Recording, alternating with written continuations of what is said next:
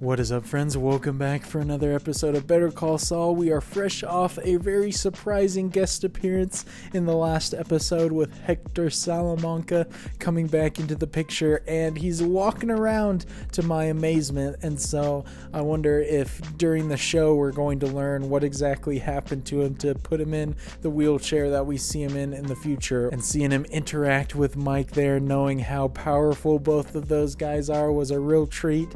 And so hopefully we get more of that and maybe interact with some more of the Salamanca family. As I mentioned at the end of last episode, seeing all these characters brought back up makes me excited for the future, and feeling like maybe they bring back a lot more characters from Breaking Bad as well. And so I'm not going to rule anything out at this point, but obviously the stuff with Jimmy is really interesting right now because I don't know exactly where his mindset is. I think the last time we saw him was that cool shot of him just standing kind of slouched over a little bit in the bathroom, but I don't know if he's going to decide to change himself and kind of conform to the rules that he doesn't necessarily agree with and that he might feel are stifling to him, or if he's just going to abandon everything and just go back to his old lifestyle of doing everything on his own. I feel like whatever he chooses, it's going to not bring him happiness because he feels very internally divided right now to me, like he's trying to live two separate lifestyles and balance everything. But I'm looking forward to this episode. Hopefully you guys enjoy watching along with me. If you do, definitely consider leaving a thumbs up. Helps the video reach a lot more people, helps the channel grow. Of course, you can check out the full-length reactions on my Patreon. Link for that is in the description below. They're always uploaded a few weeks before the YouTube edits, so you can get them there early. Of course, you'll need your own copy of the show to watch along with me there. But without further ado, let's jump into episode 6. In partnership with the law offices of Hamlin, and McGill, the law offices of Davis and Maine are working to help those who have been overcharged by the retirement communities. Oh, I love that shot right there. I don't know exactly what's going through his mind right now, but that commercial seems to be haunting him even when he can't sleep.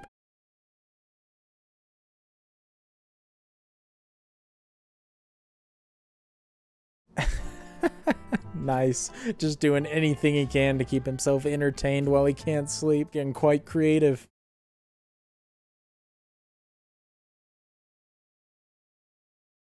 Is the sleepiness finally starting to hit him now? Better take the opportunity while he can.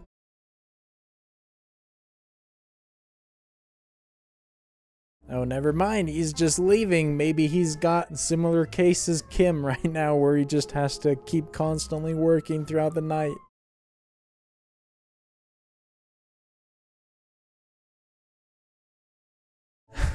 I see. So he was going there because that's where he feels comfortable enough to sleep. He's not enjoying the life of luxury that it looks like he has there.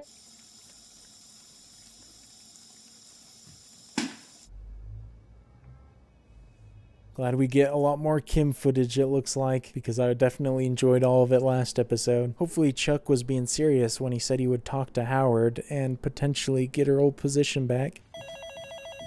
Someday you'll see me floating in the sunshine. This is great, man. I would love receiving messages like this. I like that she came back into the room, though, once she heard the ringing. Sweet and clear as can be, Bali I will whisper. I love it, man. Seeing that smile creep back in, no way you can deny the talent in his voice right there. I'm glad that she doesn't seem to be as angry as it seemed with him. Here you go. That completes our week-long tour of South Pacific. You're welcome. Oh man, what a fantastic scene right there. Doesn't answer it, but Jimmy still apparently got what he wanted, I think, by cheering her up there.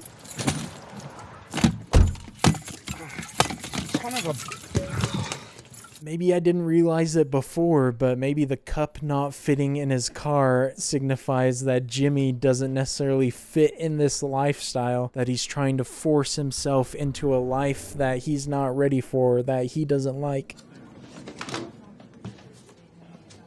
Yes, dude. Oh, that's what I love to see. Kim back in her old space. I'm so glad. She definitely deserves to be back here. Kevin and Paige are here. Absolutely.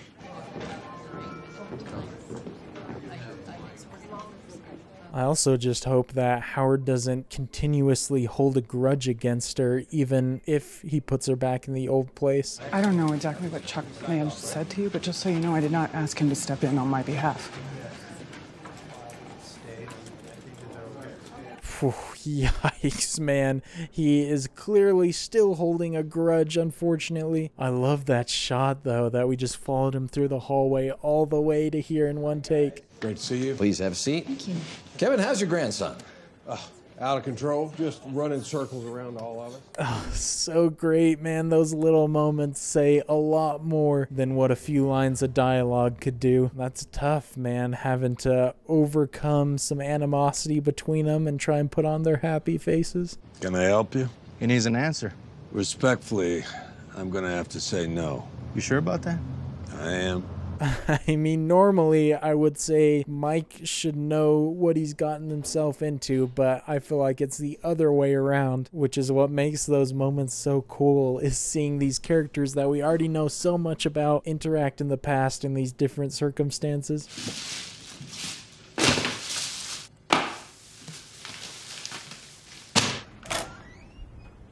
He got a welcome mat, but I don't know how many people he's exactly going to be welcoming into his house. I guess just trying to be a little bit more friendly. A signed HIPAA release so that we can examine the records ourselves. This is a transparent attempt at intimidation. Many of our clients have information in their medical records that they prefer to keep private. As great as Jimmy is at his job, Kim is just as good. She seems to be nailing this situation too. The named plaintiffs are suffering from dementia. It seems like the defense wants to have it both ways. If our clients are suffering from dementia, then the residency contracts they signed with Sandpiper couldn't have been entered into knowing. No.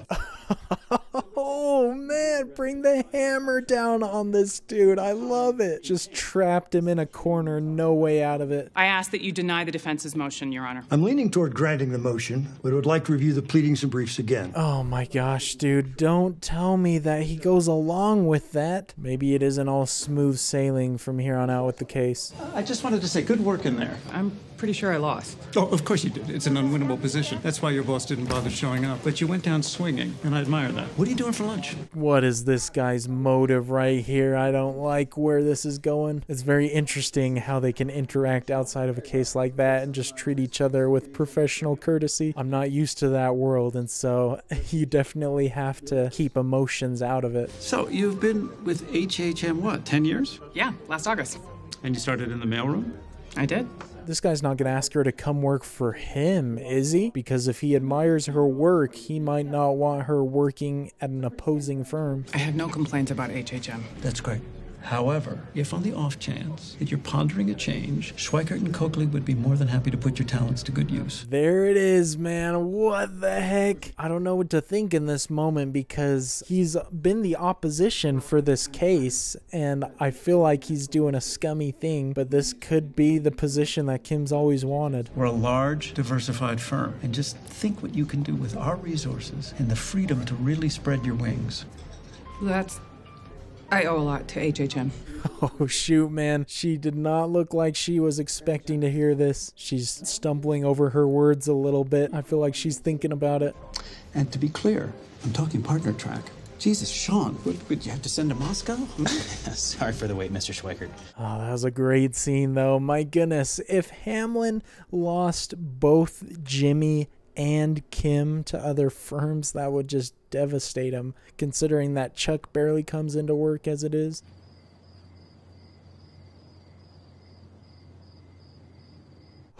Oh, jeez. Okay, we're getting a bit of an intense scene right here. I feel like for good reason Mike is expecting someone to have been here.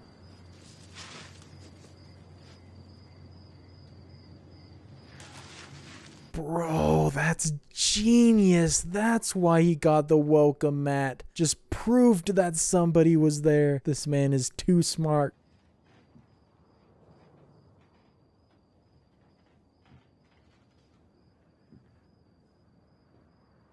I love that there's no music or soundtrack or anything, and even all the ambient sound is pretty much silent. I also love that for a rare time in this show, the camera's handheld, and the jitteriness definitely adds to the tension.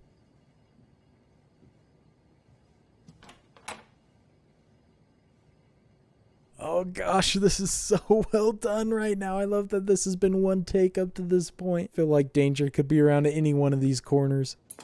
May's here for the gourmet quick chops for crunchy coleslaw. Tap again and chop celery.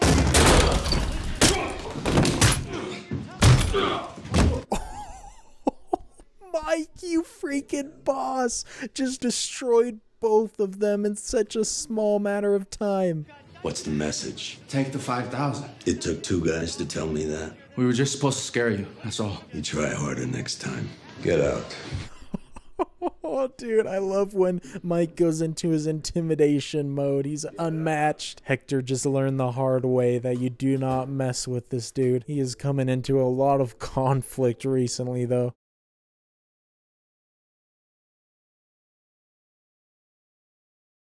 Man, Mike tries to avoid it, but I feel like this sort of life just keeps finding its way to him. I wonder what's going to happen next, though, because surely Hector's not just going to give up.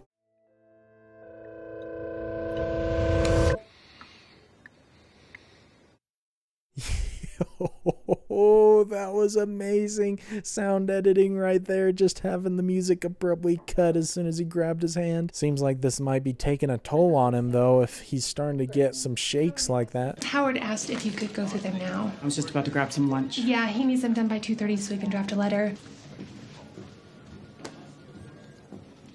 Oh no, dude, did Kim just make up her mind right there? Howard pushed his luck way too far. I mean, if she's just destined to get disrespected constantly, I can't blame her. When are we going home? You don't like it here? It's okay. You want me to come in there and get you? I can't have you in a pool that's only okay. It's good.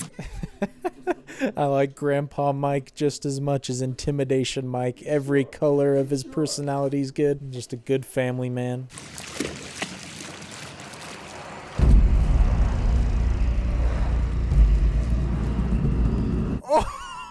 Oh, bro, yes, dude, what an introduction.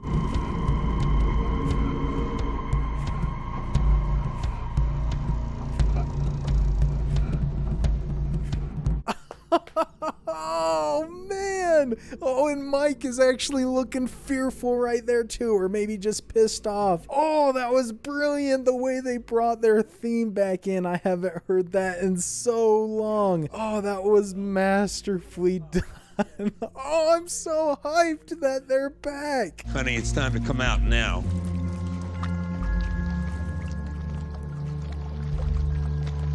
Oh, dude, that was so good. If I could have jumped out of my seat right there without losing myself in the frame, I would have. Man, Vince Gilligan and everyone else involved certainly know how to bring out the emotion in an audience.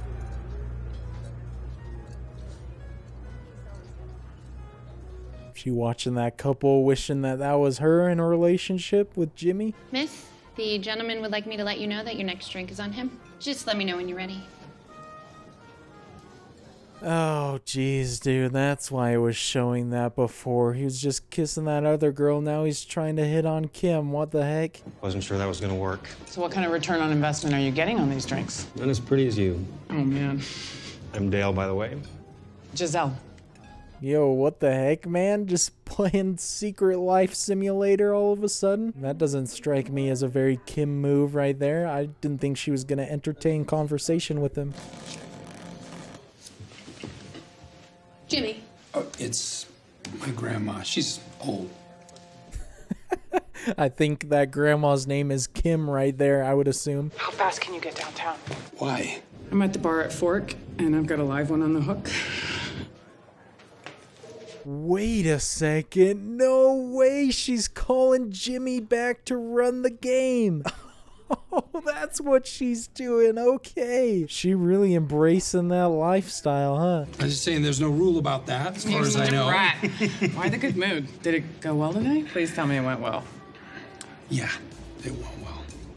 Oh, what a great frame right there. I love how anytime either Jimmy and Kim or Jimmy and Marco are pulling moves, they've always got that two-shot with the guy they're playing in the background. Remember these faces, Dale. They are going to be on the cover of Fortune magazine January issue. No, Dale's a good guy. He's not going to do anything. Boring the man. Oh, no, not really. And they didn't miss a step either. They haven't talked really in quite a while, but Jimmy just snuck right back into it, talking smooth as he's always been.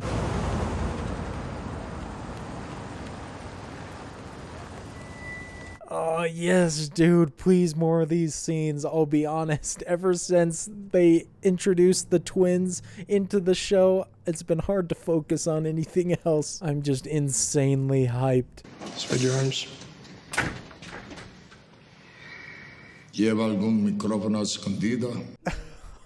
Oh, we're getting them all in one scene. Let's go. I'm so freaking excited. Man, this is giving me everything that I could ever want.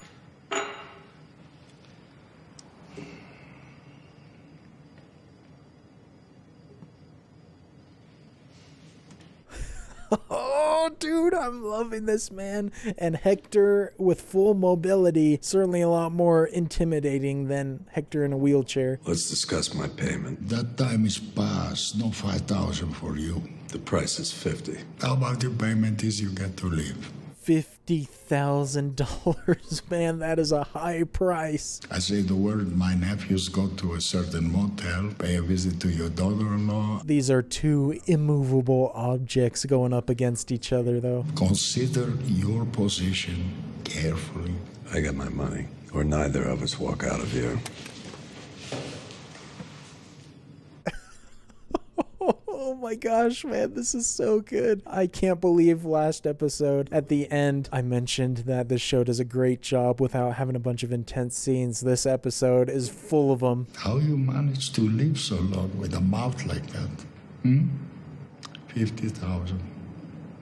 And the gun is yours. Oh, incredible, man. Bravo. These guys are undefeated. The people behind the show, I mean. Also, the actors. My goodness, what a freaking incredible scene. Mike is deep in it now, man. We really pushed it in there. That thing we did, he finds out we're both dead. What thing we did? There you go. Mike is fully on board. What's this? 25,000. What for? I didn't hold up my end. Your problem is coming back sooner than we expected. Oh, dude, Mike is such a legend. He's got to be the ideal person for anybody to deal with because he's always so honest with his dealings, even if they're more of the criminal nature. I had a job offer. From where? Schweikart and Coakley. So what's the problem? I keep thinking of you floating in that pool. You knew what you wanted, but I got in the way. I mean, from all of this right now, it sounds like Kim is really leaning towards that other position, which could very well be the right move for her in her career. I got what I wanted. And you with the Schweikart thing, you could have everything you ever wanted. What's not to love about that? Yeah, what's not to love? Man, I'm so glad that they had a positive interaction again because they definitely can use each other. I think Kim definitely needed that pep talk from Jimmy.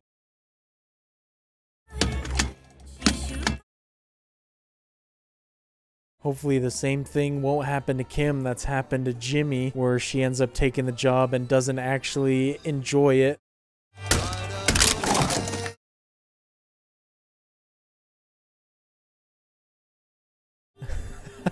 I love it. That's one way to make it work. Just do a little renovation. Might end up being the way his position at Davis and Maine goes. Great episode. Definitely one of my favorites so far for the reason alone of them reintroducing the twins. Still, man, I got so many chills when they showed that shot of him in the distance and played that theme music that they had. I cannot wait to see more of that. I hope we get plenty more of that with Mike and all of them. I'm interested to see how it goes down, if Mike actually goes through with their plan, and if it goes smoothly after all. Well, at this point, I definitely feel like I could say this show feels about as bingeable as Breaking Bad did, because every time I finish the second episode of my 2-episode grouping, I am just so sad that I won't be able to watch more for a whole nother week, because especially after this last episode that we watched,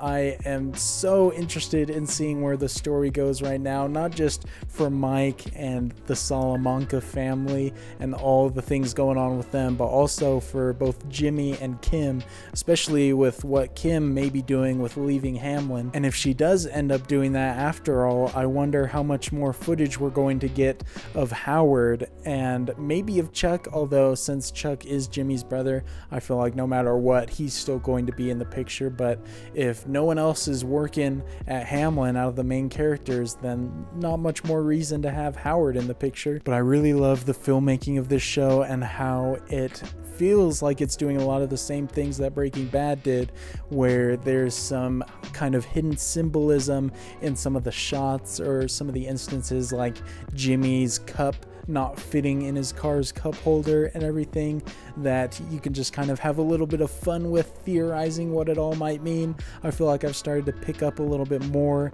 in the show of that, if it actually means anything at all. And out of all the episodes in the show so far, I feel like this episode may be the most intense one that we've gotten up to this point.